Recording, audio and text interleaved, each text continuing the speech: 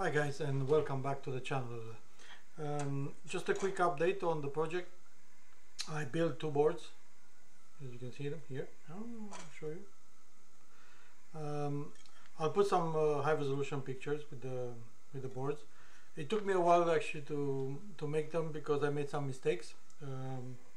One was the fiducials. They were very close to the edge of the board, so when the board was getting clamped on the printer, the fiducials, they were partially covered, so I had to be creative there and fool the printer.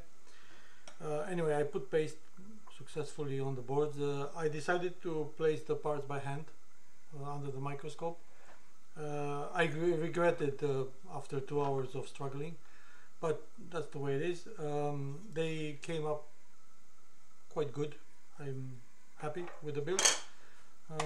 I'm going to start testing them tomorrow or over the weekend. I have a pretty settled test strategy, and I'll start with the clocks, and then I'll try to see if the clocks they propagate, then to see if I can see the clock inside the FPGA.